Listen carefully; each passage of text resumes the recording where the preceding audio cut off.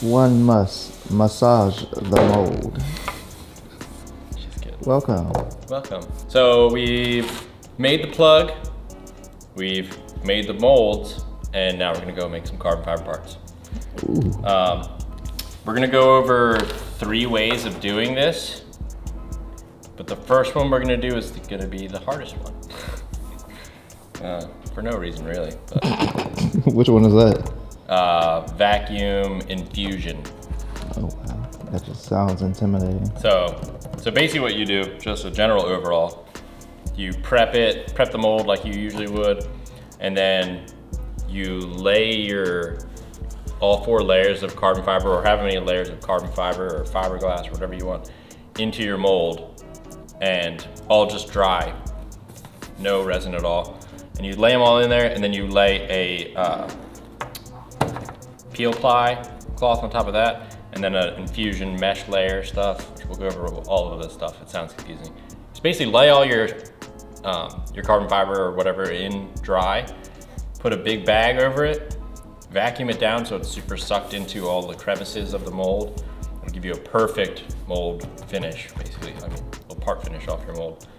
And then you'll have a vacuum port somewhere, and then you'll have another port into the part that you'll basically put into a cup of resin. It'll suck the resin throughout the whole part, give you a perfect, well, near perfect resin to carbon ratio. So for today, we're just gonna start by just laying all the stuff in here. Start with our Partle paste, like always, just wax on, wax off, Mr. Miyagi style. 3 layers, wax it on real quick, wait 30 seconds, wax it off. By the time you're waxing your entire part, it's probably been 30 seconds. So go right back in, wax it off, do that 3 times. It'll help cover any type of little imperfections and the small stuff in your mold too. And then we'll go in with that same PVA I was just about to use spray stuff. PVA stuff again. Yeah.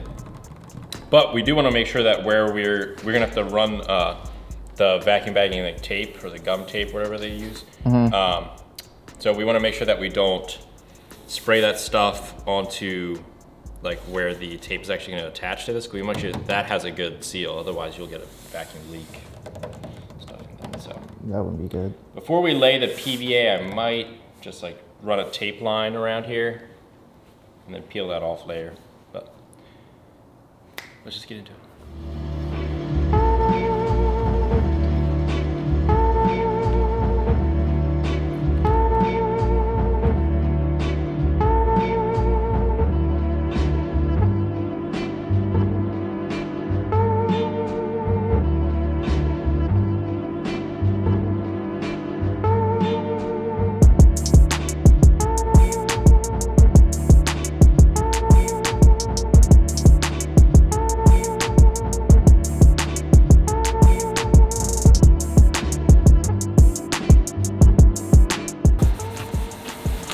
Using a little bit of wax and grease remover around the outside perimeter.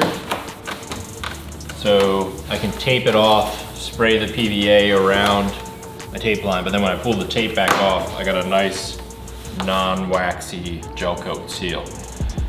Because if the tape then starts leaking, it'll be a nightmare to just try and run around and find all the different vacuum leaks and stuff like that. But just gonna let this stuff dry real quick. Run some tape around it, then we can PVA, pull the tape up, lay the vacuum bagging tape down. It's like a special tape they use? Yeah. And this is why I was saying while we're making the mold, you need to have a flange. If you had the edge of your part, you couldn't vacuum bag anything. If the mold ended here. Once the part's out, it'll all make sense. Crazy, like, getting into composites is really, it's really like addicting. Like you make one little part and you're like, oh, holy shit. I just made this carbon fiber part all by myself, or this fiberglass part all by myself. And then you start doing it and then you just get really into it, and then it's like an addiction kind of. Like a big ass hobby. Yeah, and you're just like, I'm gonna try this type of carbon fiber making or this type of mold making, and then, oh, I think I can make this complex part. You just get more complex, and then next thing you know, you have a business. And a whole carbon fiber car. Yeah. But that's how I started Industry Garage. I was just bored. Making I made a set of flares for my buddy Tyler, and then from there, more people with S2000s wanted them, so I was like... The Death Trap S2000 from... Yeah. Who reviewed it yet? What, that dude in blue or something? Yeah, that dude in blue. Damn, your boy leveled up from the white regular mask. Dust mask. I'm like, Tim, y'all. We matching. Fiberglass was like, hey, X, you can't be wearing that. And you're like, okay, cool. So they sent him a mask. What you said? Damn, this thing is legit. I feel like I'm in PUBG right now.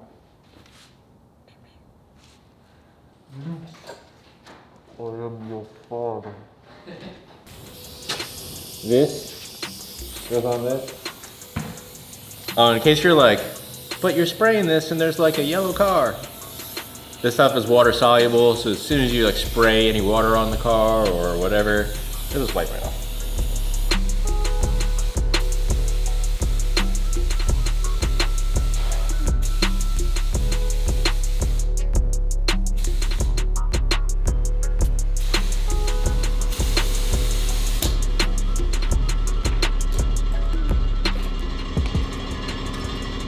It doesn't matter who we are. What matters is our plan.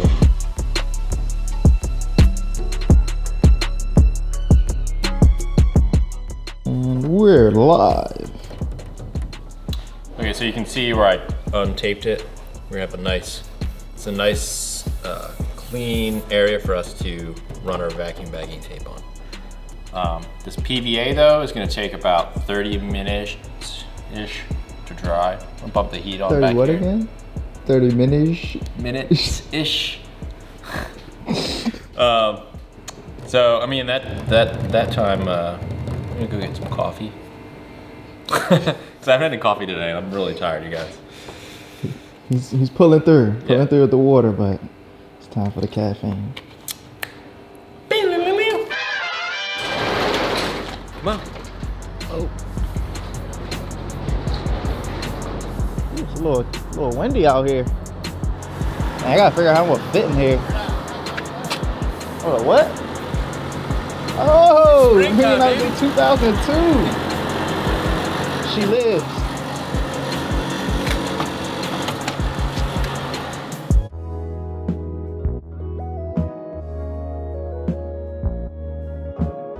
Now let's go around the world in 80 ways in space. As we...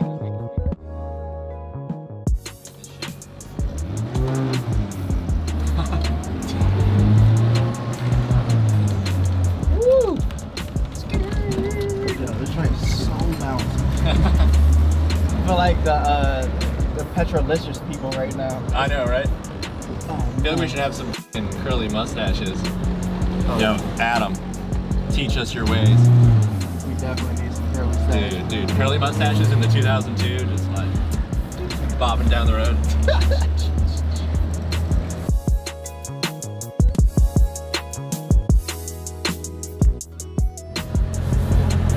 Oh, well, thank you, my kind sir.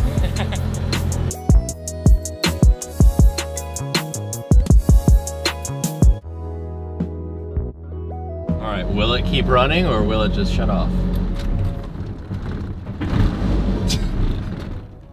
Haha!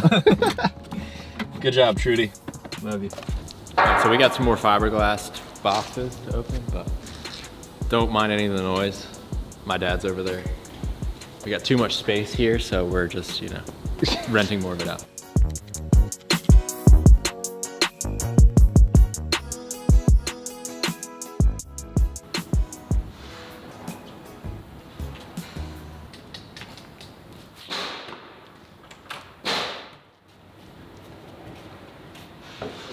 So this is the sealant tape. I don't know, it's like a mixture between like wax and tape almost. It's like gum. Yellow gum. Yeah. This is what will hold the actual vacuum bag material down.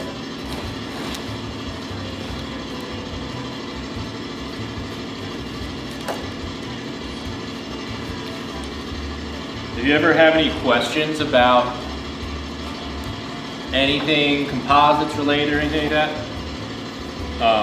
fiberglass actually has a like tech helpline, which we'll add down here. Again, they're not like sponsors or anything, we just really like them. It's all about customer service, and when they treat you really nice, it makes you really want to represent them. Yeah, exactly. Like, and they treat we're us not like, really getting anything from this, it's just we like them. But there's this lady, Michelle, that is like their tech girl basically, and she knows everything. I have more. It doesn't taste like Tutti Frutti. Oh, I ain't about to sit here and taste it. Pretty sure I'll get like sick or something. Do it, I dare you. Let me overlap these guys so it doesn't leak on me. I'm gonna have to go back through here and make like little pleats and stuff like that. I like this stuff just because of the color green. Yeah, I've seen different colors. Not really sure what the difference is and stuff like that, but I got the green stuff. I'm gonna leave the top of the tape still on here. And so what we're gonna do now is start cutting some carbon fiber. You can use like, if you get like construction paper or like poster board or something like that, you can really make a nice template and like lay it out, but I didn't think that far ahead, so we're just gonna go ahead and cut some carbon fiber out.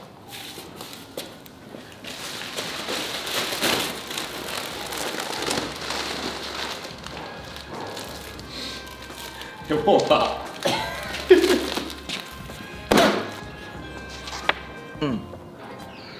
3K 2x2 twill weave carbon fiber fabric.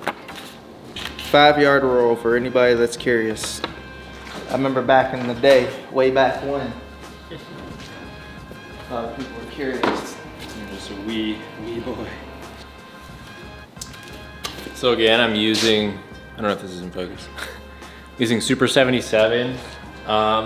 Just a light misting of it to keep this first layer aligned perfectly. I don't want to make sure it doesn't wrinkle or do any weird stuff. Also, this first layer, I'm going all the way across this middle. But for the final layers, I'm just going to be laying it only in the next 3 layers. I'm only going to lay it in the actual flare sections. That way I don't have to waste carbon on the center here. But for the center, since I have to cut it so close, I don't want to try to line one up and have one line over and then like the carbon kind of lap over and have like 5 layers on one. It'll just be a mess. And this also makes it easier for when I pull the part out, the center will come out too. But it's a little misting of this stuff. Goes a very long way. Try to not disturb this fabric too much. Any little guys you got hanging on the edge, you can just pull off. Yeah, because this, whatever sits down here is what you're going to see first.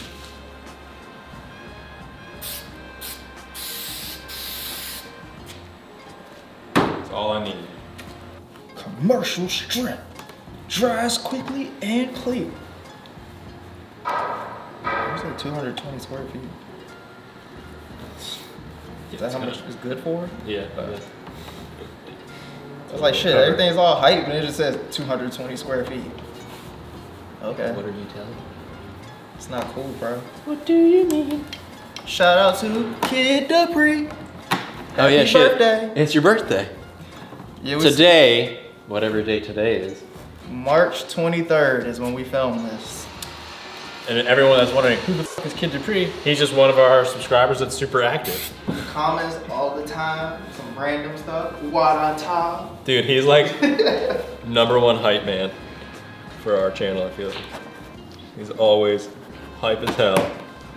I don't know where Squid Man been at lately. Oh yeah. The hype man. We met Squid Man down H2O. He's cool as hell. Yeah.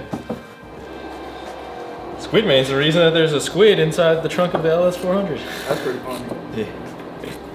I always laugh when dude Kid Dupree say Wada Ta because Pootie Tang one of my favorite movies. So I was like, yo, I know exactly how he's saying this right now. Hopefully that's the reference. If it's not, then I guess I'm way off. but I'm pretty sure it's Pootie Tang. If you're wondering if he's right or not, look down in these comments because I'm sure Kid Dupree has commented on this video now. Because he's always there. First 5 minutes of every video posted, he's there. And we love you guys, so thank you. Yeah, we read all comments as y'all can see. When best we can. Majority of the time, the very first few comments are always gonna pretty much be read because they're first. If you ain't first, you're last.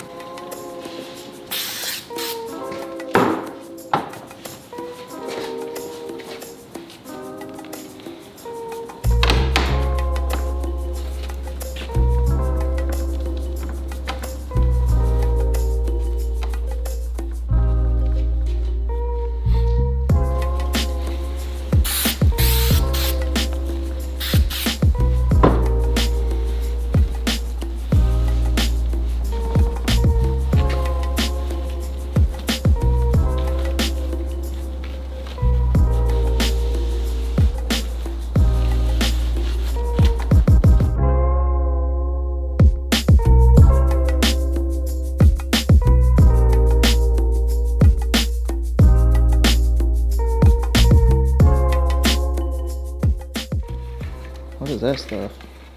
It's a little snake. It's a slithery little snake. It's a little snake. God, where's Evol's world? So we'll see how this works. So this is my idea. On the end where you basically let your resin in, you can run it to like a T-fitting and have this stuff sitting right by where your resin enters. Resin will run through this channel really fast because this is sitting up and not vacuum bagged super tight. So my idea was have a T-fitting down somewhere, maybe like here, right? Then run this stuff all the way around the outside and then have my vacuum right in the center. So the resin will come in, go all the way around, and then all form towards the center. I don't care about anything in here, I just want to make sure these guys are perfect. Since it's a circle, it's not really, it's like, if it was like a square, I could start at one section and run it all the way up to the other side, but this is like, I need to have every corner of it perfect, so.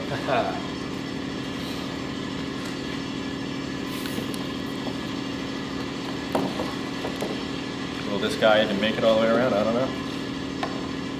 We shall see.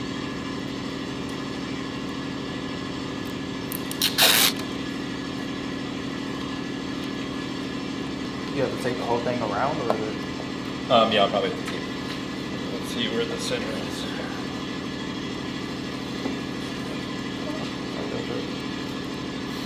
I just guessed. Does it matter if it's spaced out, or like is it? So you want it to be back away from your part at least, because my part's going to start here. It'll just go to wherever your vacuum source is, so it's not going to shoot out this way. It's going to go towards it. But with anything, like as soon as you do, you start like one mold, kind of like this. More times you make a part out of the same mold, you'll get the rhythm of How it all comes together. yeah, like the easiest way to set it up, and the best way to like not use as many consumables and stuff like that. Which consumables are technically anything that you just can't reuse, I guess. Cool term from all the composites dudes on forums and stuff. So the next layer is the peel ply, if I can open it. Good packaging. Can't open it, they packed it right. I'll probably have to cut a bunch of pleats into it, but you want to make sure this stuff sits very flat on the part. It almost feels like a really nice silk sheet. Feel this stuff, it's crazy. Dang. I might buy another one of these, use that as a little sheet of paper. Might need some. These scissors are some shit. They're not some shit. He just put them through a lot of work and miles. And so what you basically want to do is you want to make sure that your peel ply comes out farther than your carbon fiber, and then the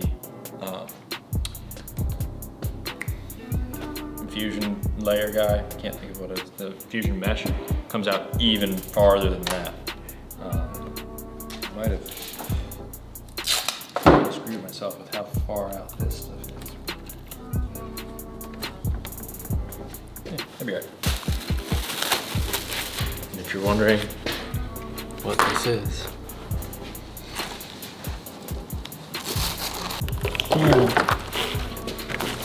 It looks so magical.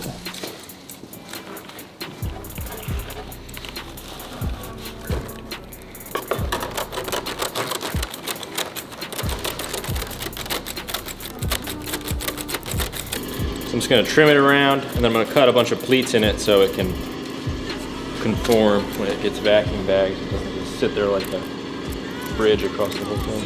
I anoint you as the Bandito carbon fiber king.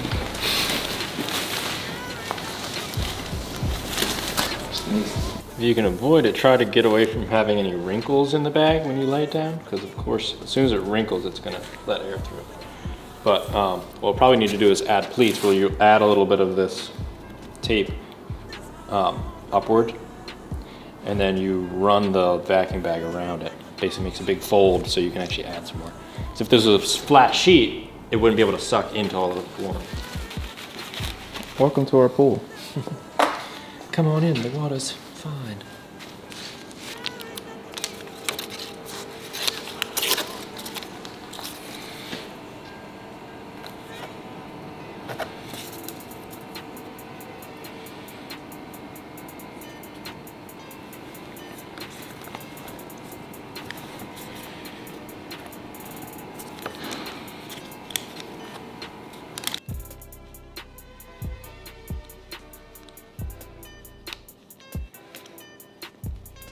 All right, so we have most of the vacuum bag taped down. The last part that we have is to add in where we're actually going to start vacuuming from. I have these cheaper guys. These work great, but this quick disconnect thing is really nice for a good seal. Basically set this side under, and then this side has a little barb, like a little bar across it. It'll push through and then seals real tight. So your vacuum bag will be in between this rubber guy. Creates a really good seal. And it's reusable, it's got little channels. But before I put this down, what I want to do is that huge white roll of the bleeder ply stuff. I'll set some of this down first. I have one little tiny opening here. Set some of this stuff in the center-ish, where I'm going to put that. Pop that guy in there. Through that guy. Okay. Sealed. All right, so we have our bag all sealed, and I attached all the lines. And so basically, this right here is a resin trap. What this guy does is, we'll pull vacuum on this whole thing, and this whole thing will be pressurized, correct? And it'll be sucking through here, which this is clamped off, so it should just hold vacuum. That's the plan. So it'll start sucking through here, and it'll suck resin into here, and then the resin will travel around the outside through this little coil thing we put on here, and then it'll all eventually slowly, because it'll slow down a lot as soon as it gets to the actual carbon. It'll come down here towards the center, and once it gets close, we'll clamp this, so not too much resin gets into the whole mold, but there'll still be some that comes out, and just in case it comes all the way up through the tube, you have a resin trap that basically the resin will drop down into here, and I have one of these cups inside here. You can also just wax the inside of this container, and once the resin hardens, peel it out. So the resin will drop down in here, and then I'll basically shut off this valve right here, close the whole system, keep it pressurized while the whole thing's drying. This little vacuum pump thing I got from Fiberglass. Basically, they just They sell this as, if you have a powerful enough air source, you can just run this instead of like an electronic pump or something like that. And we have like a huge room with a compressor, 2 compressors in it, and we are always at like 250 PSI, so we're good. But so what I'm gonna do is pull a first vacuum on it, check for leaks, make sure that everything's laying correctly, make sure that these clamps are holding, and yeah, just do a preliminary check. And then once that is all, once we've determined that that's all good, then we'll start mixing up resin, pour it in this cup. I tape this cup down so it doesn't move. Basically, we'll mix up resin in a separate cup and then pour it into this cup. And we'll just make sure it never gets down low enough to suck up any air, because it'll introduce air into this, which you don't want, obviously.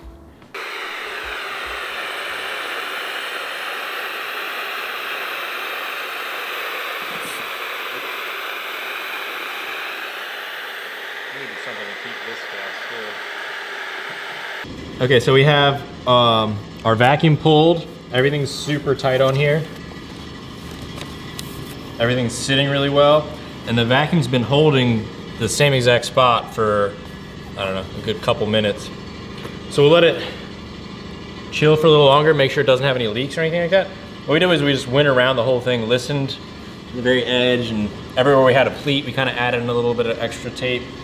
But it took a little while, but we got it all sealed up.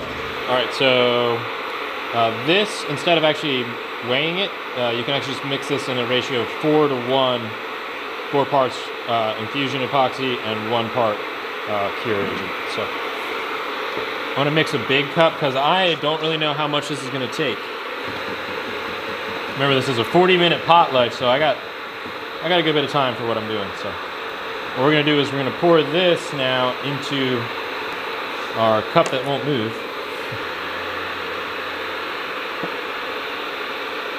Okay.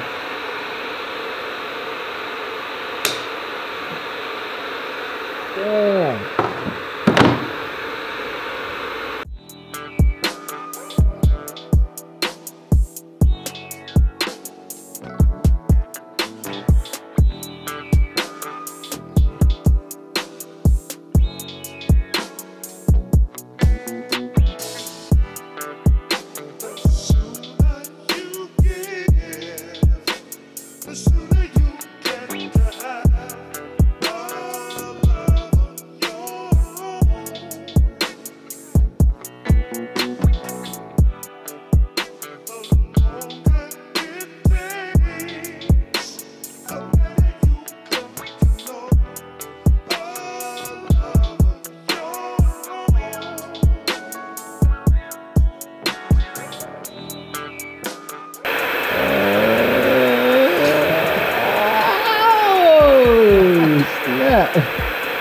Dude, I made it to the track. This is greatly overestimating the hype of what was just happening.